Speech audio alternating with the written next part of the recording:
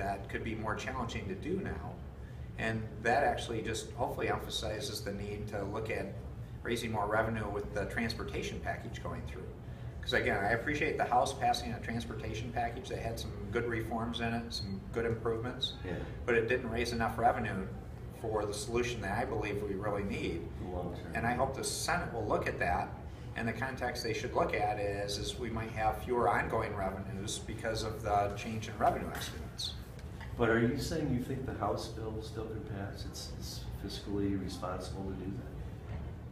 Well, again, I'm not going to criticize the House bill. What the House bills did not was get to the revenue number that I believe is what's needed for a longer term solution.